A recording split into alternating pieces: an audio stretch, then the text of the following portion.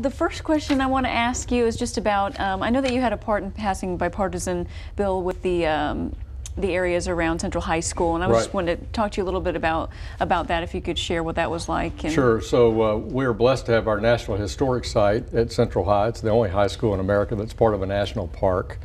And in celebrating the 60th anniversary of integration of Central High from 1957, Senator Cotton and I introduced legislation to expand the boundary of the national park to include the 7 houses along South Park Street right in front of the school.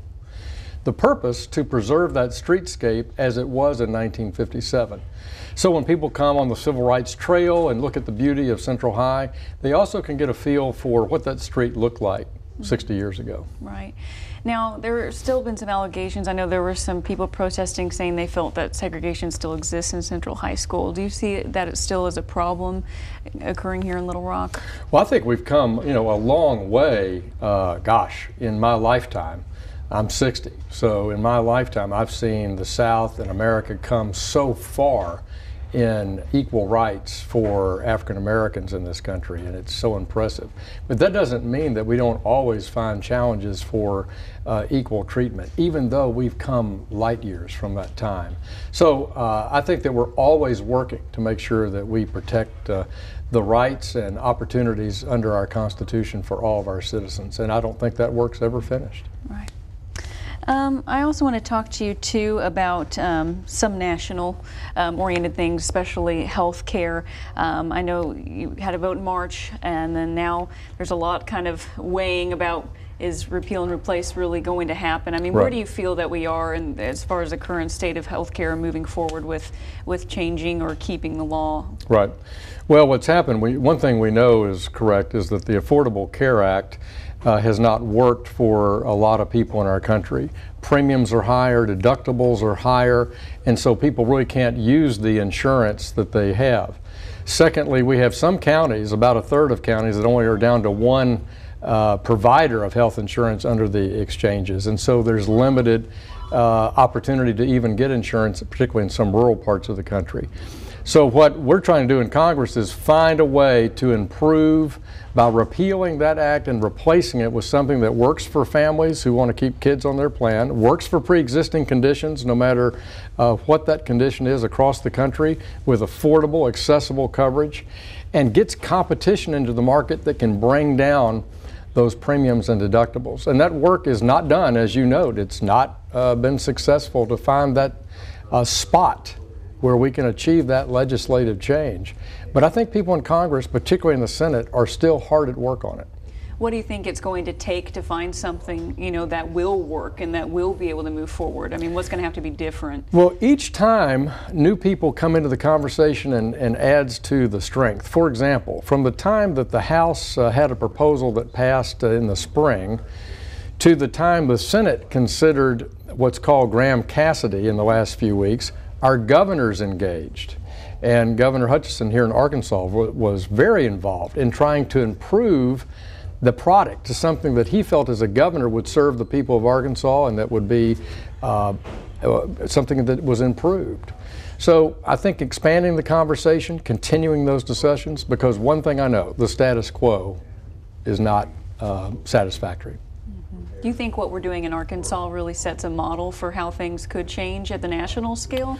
Well, I think what the governor has done and what he's said to me is if he had more flexibility on coverage design, work requirements, flexibility across the state, rural versus urban, in designing a program, that would make the money go further in Arkansas, serve more people in a better way, and with more flexibility. And so one of the core tenets of what we want to change, whether it was in the House bill or in the Senate efforts, is to give our governors that flexibility. The Graham Cassidy bill in the Senate was ultimate flexibility. It was really turning over the health care marketplaces to our states and letting all 50 states experiment as they do today under the existing Medicaid program, but with even more flexibility than you have under Medicaid. And kind of keeping with that, I mean, talking a little bit about tax reform, you know, President Trump has, you know, offered some solution that he feels is best. How do you feel about that, and where do you see that conversation going as we continue in the future? Well, this week we started that conversation with the Senate and with the Trump administration. For over a year, the House Republicans have worked on a proposal on how do we get faster economic growth, more jobs, and then create a simpler, fairer tax system for families and for business. And so at the heart of what President Trump proposed this week was a 40% cut on both large company and entrepreneurial business taxation, and collapsing and making simpler the tax system for our families so that they have a simpler, fairer system, including creating a new bracket of zero, where a lot of families who are paying tax today would not pay tax in the future. He's laid out that framework. Now comes the hard work in Congress to fill in every detail. I'm optimistic, though, because Democrats and Republicans recognize that we are not competitive in corporate taxation. So we want to improve that, and President Trump has proposed moving the corporate rate from 35% to 20%, which would move us below the average of the industrialized world. And Americans spend about 6 billion hours a year complying with our tax system, which is 70,000 pages. So President Trump has said we want all families to get a tax break and a benefit in simplification. And their goal is to have everybody fill out their taxes and pay it on a postcard. Actually fill out the 1040 on a postcard, which would be terrific if we can pull that off. So simplification, and I'd love to have constituents write in about it. They can go to fairer and simpleandfairer.gop and read about this bill and participate in it. I know some people were concerned because they were worried that what he had proposed might be too much of a break for corporations, Yep. or you know, that it would benefit Trump, you know, Trump and his family and his, you know, businesses as well. I mean, do you think that that's a major concern here? I think the real obligation that members of Congress and senators here from constituents all over the country is to benefit 320 million Americans trying to get faster economic growth. So we've right-sized some regulatory burden, and now if we want to create jobs, I think a massive full reform of the tax system would really spur economic growth, and that helps all of our families with job opportunities and more ability to start a business or expand a business, and it will recruit businesses home from abroad. By changing that corporate rate and going what's called territorial, so you only pay income taxes once as a corporation, here and not, abroad and here, cleaning that up, we'll have companies come back to the United States, and I think that's a major goal of it too. And I think that's a bipartisan goal. Mm-hmm. And also, President Trump is either now in or soon will be in Puerto Rico after, you know, the devastation from Hurricane Maria. Do you feel that we've done enough to provide support and relief to Puerto Rico?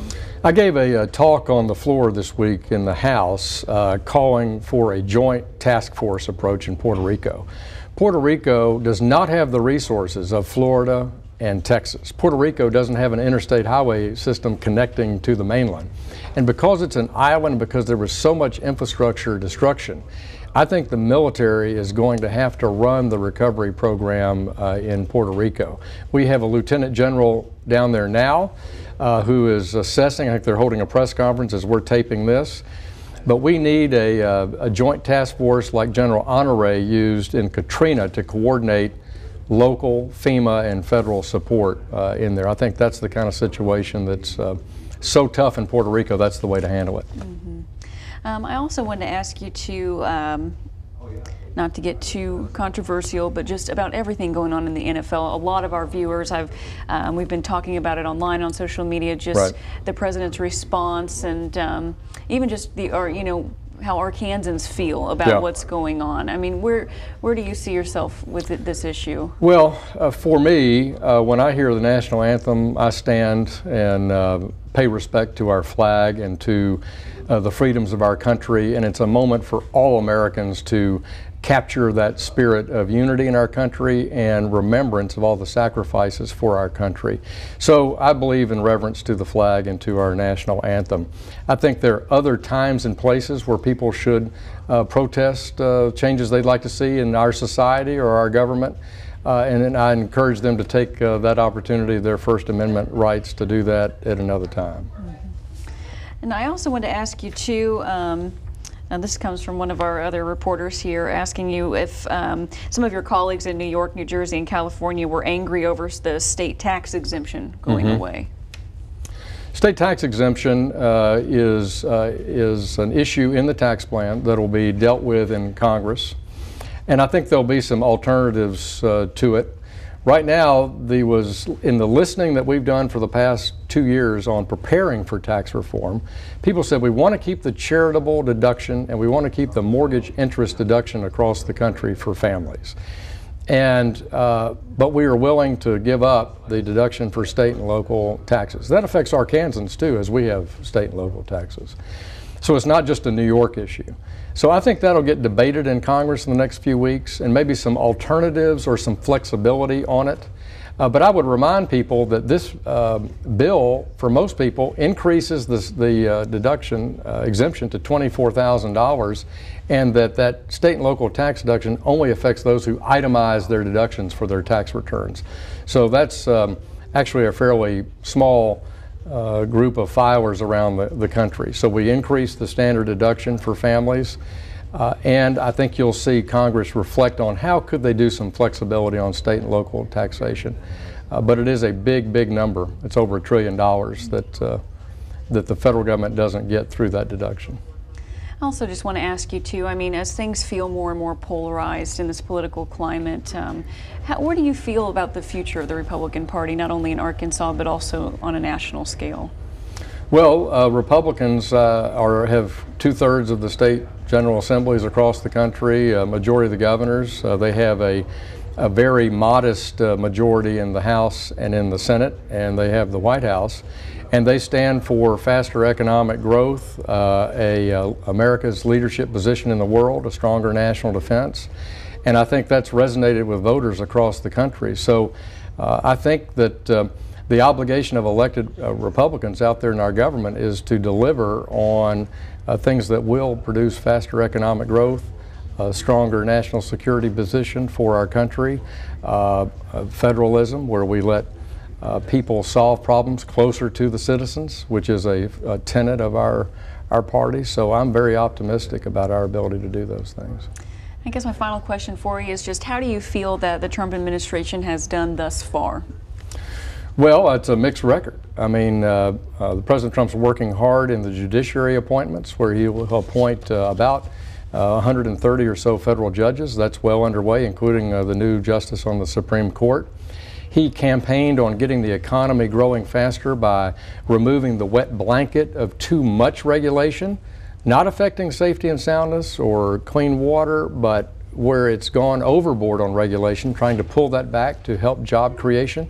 And that's been a big part of what he's gotten done this year so far. I think that's reflected in optimism of CEOs and workers across the country.